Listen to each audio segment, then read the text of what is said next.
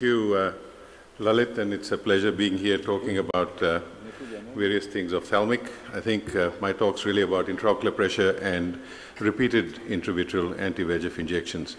Now, anti-VEGF injections are by nature, things that have to be repeated in most cases, and intravitreal injections have actually revolutionized the management of many common macular conditions.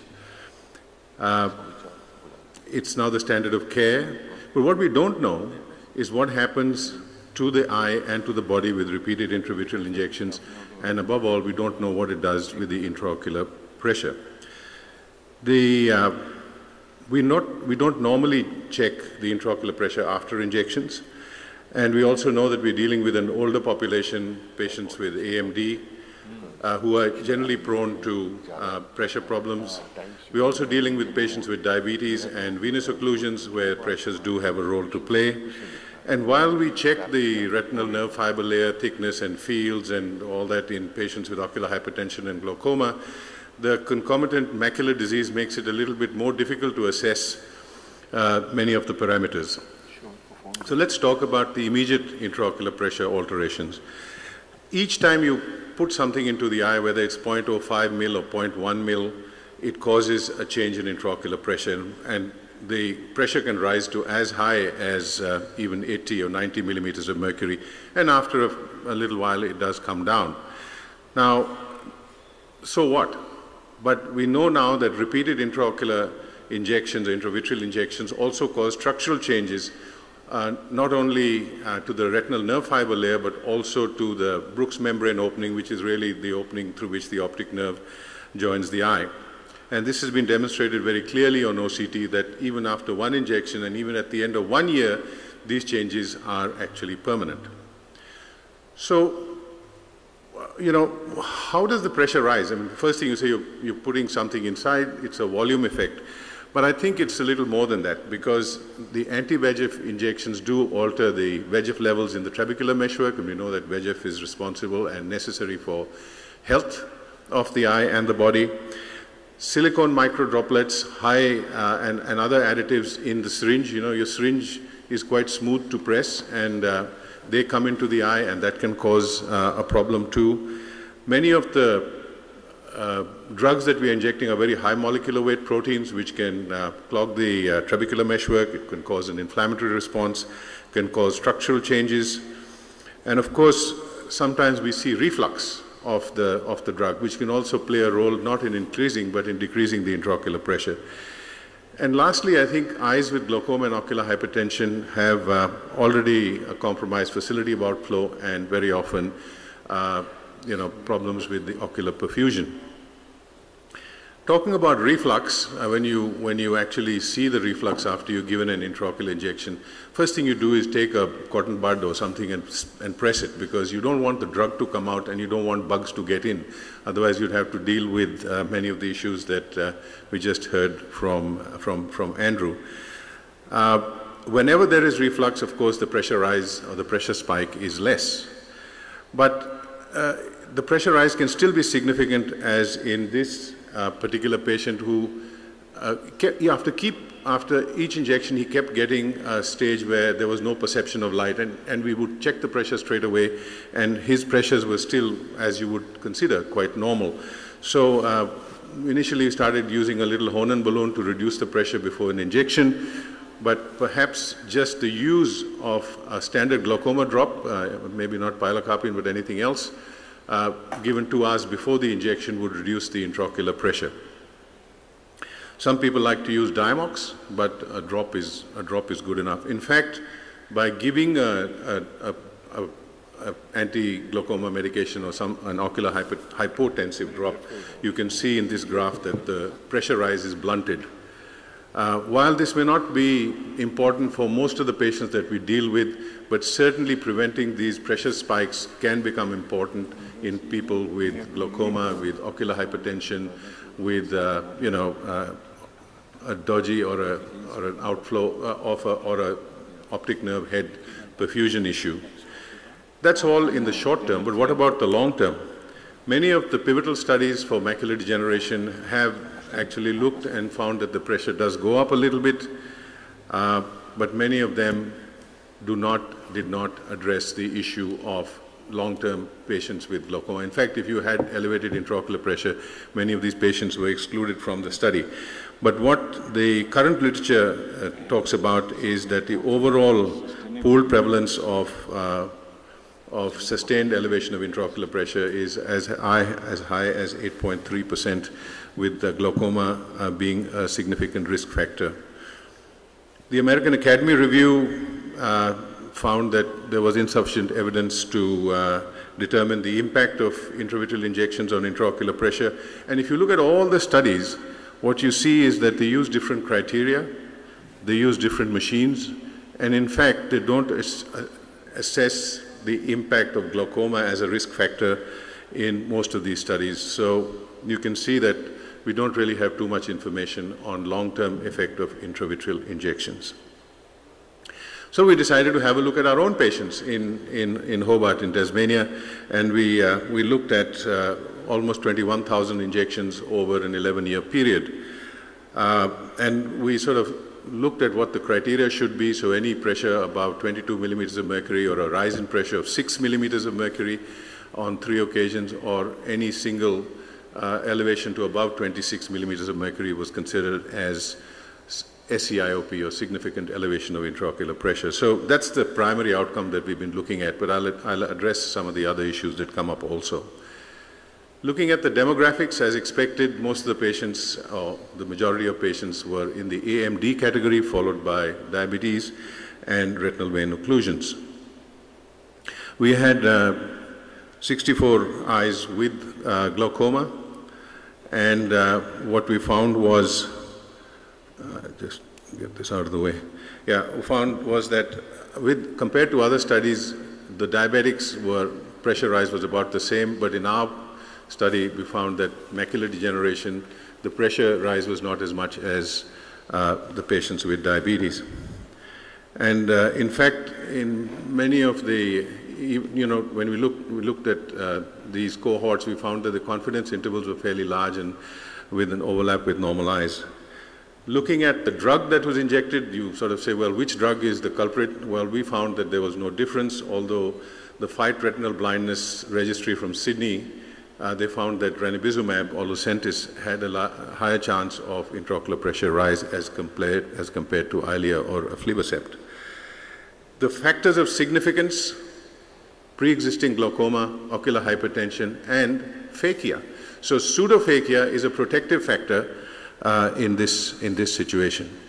Now here's an example of a 72-year-old male with AMD on treatment, given ranibizumab over all these years.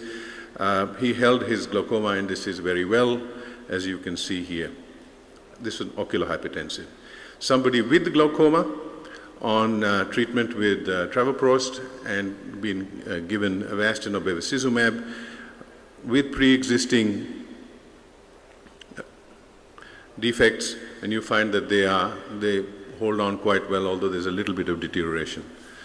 In a third patient, who is a one-eyed patient, much older, and has got diabetic macular edema secondary to a retinal vein occlusion. For many years, the macular thickness and vision stays constant, but with time, the pressure, as you see on the green points in his left eye, which is his only eye, the pressure has been rising slowly, slowly, slowly, slowly. And now he's on maximal medical therapy, and given that he's only one-eyed, he's very scared of getting anything done. And in fact, I had a job to convince him even to have an SLT done. These are his glaucoma parameters, and these are his visual fields in an only eye. So when I get back to Hobart, I've got to figure out something for him. But you can see the dilemma that both the patient and me as treating him have.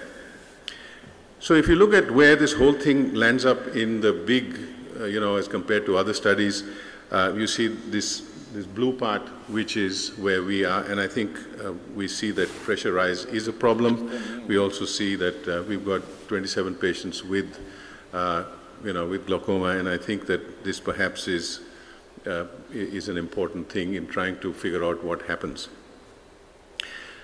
Answers to some other questions, not from our study, but otherwise, is how long does it take for the pressure rise to occur? 1 year, 2 years, and it's generally about 1.5 years. Looking at the diabetes, you find there always seems to be a higher incidence in diabetic patients, and it's quite often correlated with the HbA1c.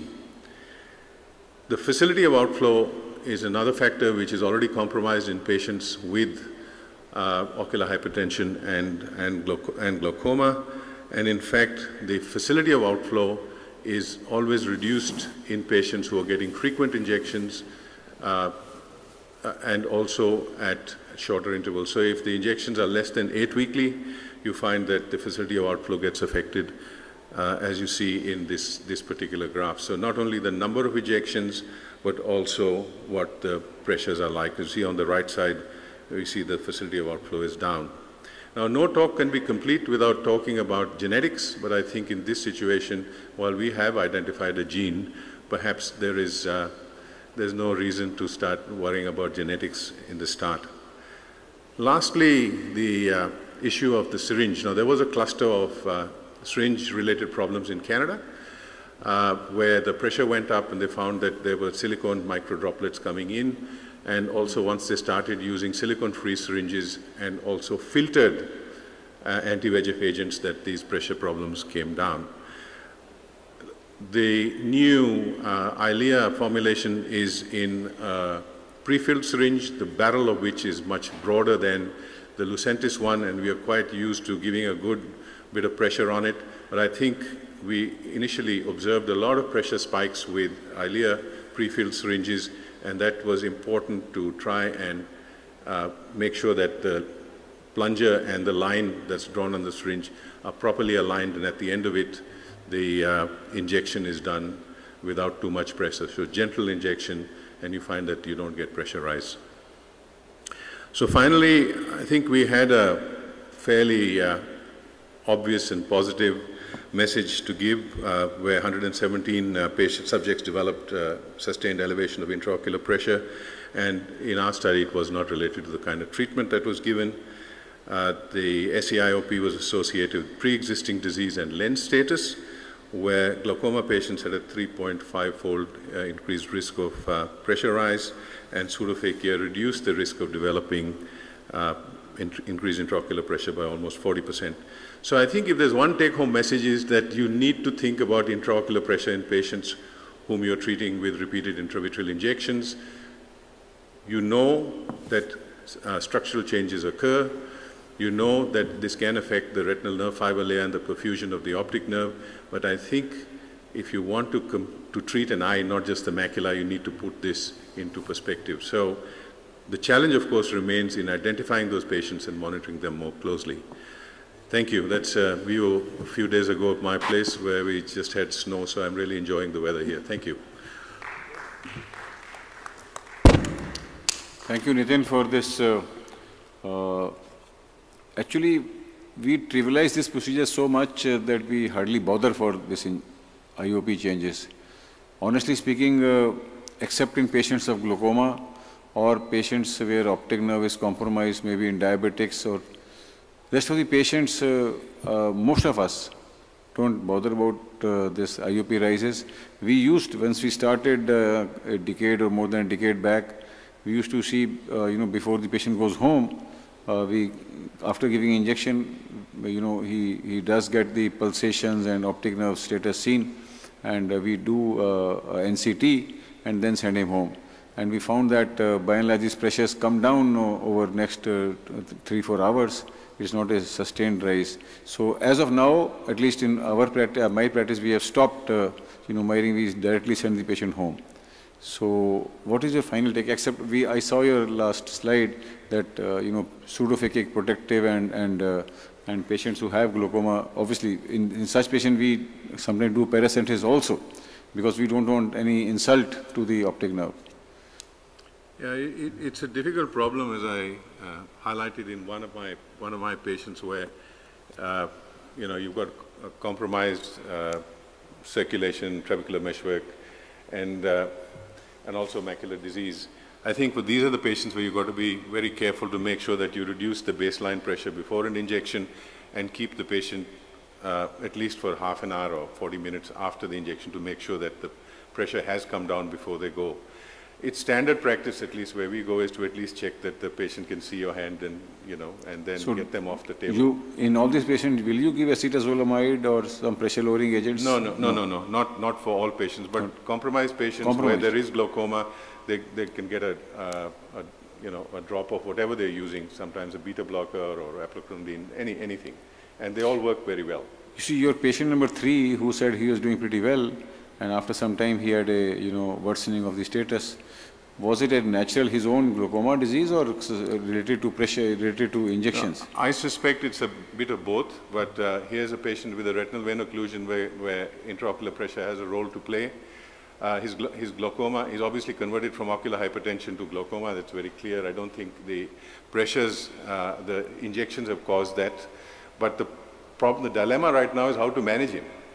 Because each time you inject something inside, his pressure is going to shoot up, stay down, and he's got such a fragile optic nerve head perfusion.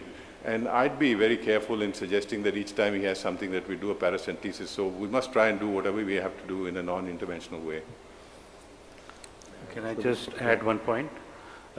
Very interesting point you raised. I have seen my patients who've been on long-term therapy for polypoidal in both eyes. The pseudophakic eye did not develop surprise pressure rises, but after repeated injection, the phakic eye did. And what we have been mostly following, we have avoided use of prostaglandin agents, but we have put them on agents which increase the outflow along with the beta blocker. No, thank you.